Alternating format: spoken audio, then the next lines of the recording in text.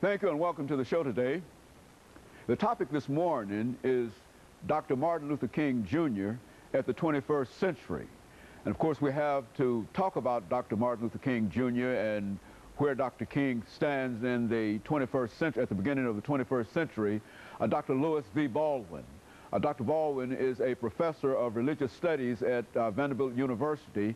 And of course, Dr. Baldwin, let me welcome you to the show today. Yeah, great to be with you again. And to tell you, Dr. Baldwin, how delighted we are to have you. Great to be here. And it's good to have you because we're going to deal with a topic that I think to be not only a topic that's made for you, but I think it's a very, very important topic because what we want to try to do today is to look at Dr. Martin Luther King and his relationship with the 21st century. That's and to have you to do so. That's right. But now, Dr. Baldwin, before we do that, let's have you to give our audience, and there might be a few people who might not know Dr. Lewis V. Baldwin from this show. I doubt if there are many, but, who might not know you from this show. But give them some information in reference to your background, your education, and some of the things that were important in your life that eventually led you to this particular seat this morning. I grew up in Camden, Alabama, Wilcox County, Alabama, which is known as the so-called Alabama Black Belt.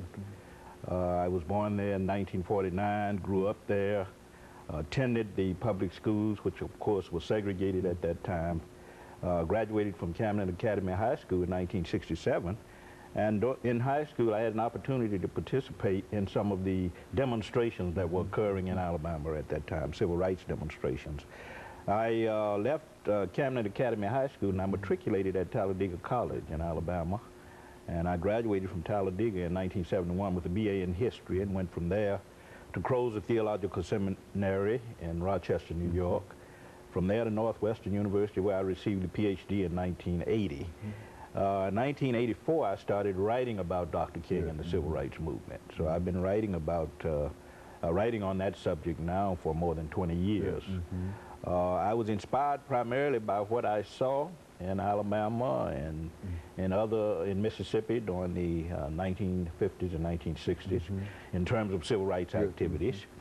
I was also inspired to write by my own participation because I had a chance not only to observe but to participate in some of the demonstrations and to read the works of people like Martin Luther King Jr. and Malcolm X and others who were involved in the movement, and that served as quite an inspiration for me to do my research on the life of Dr. King and the civil rights movement.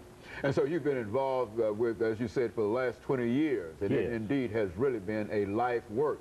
A scholarly work nevertheless, but it has been a life work with you in a real sense. And so, Dr. Baldwin, what we'd like to do today, as we said earlier, is to look at Dr. Martin Luther King and to sort of have you to update. As we said before, we still believe that the classic in terms of Dr. Martin Luther King is the piece that you gave us back in 1997 called Martin Luther King. You see, I don't think that we can top that.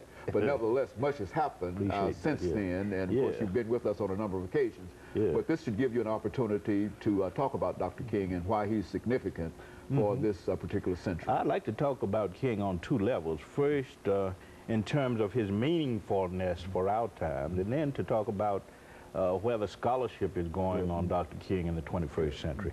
I always think, as I'm writing, and I'm writing 4 books on Dr. King now, some of which are collaborative efforts. I'm working with other scholars. But we all move from the premise that Dr. King is indeed meaningful for the 21st century because many of the issues he tried to address, or many of the issues he addressed in the 1950s and 60s are still with us. The issue of race has not been resolved. Dr. King, as you well know, saw race as one of the great barriers to human community. And we're still addressing that particular issue. We are addressing the issue of poverty. And I think the recent tragedy in New Orleans highlighted in a very serious way the problem of poverty, of classism, of economic inequality in this country. And Dr. King always said that another major barrier to human community is poverty and economic injustice.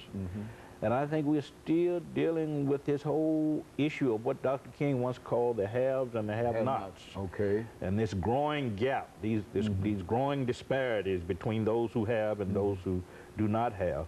But I think the problem of poverty has gotten, in some ways, even worse since his time. When you look at the problem of homelessness, for an example. So I think his ideas about how to deal with poverty are relevant today, and also when it comes to the issue of war. We talk a lot in this country about creating a culture of peace, a culture of life, but Dr. King was about that. This is what his whole nonviolent philosophy was about. This is what the nonviolent crusades he led in the streets were about. He was about creating a culture of peace, about creating a culture of life, what he called the beloved community. So I think we have to understand him at that level. Okay, well, let's hold it right there, Dr. Baldwin, for this first commercial break, and then we'll allow you to pick that up. And we'll be back with you following this very, very short commercial break.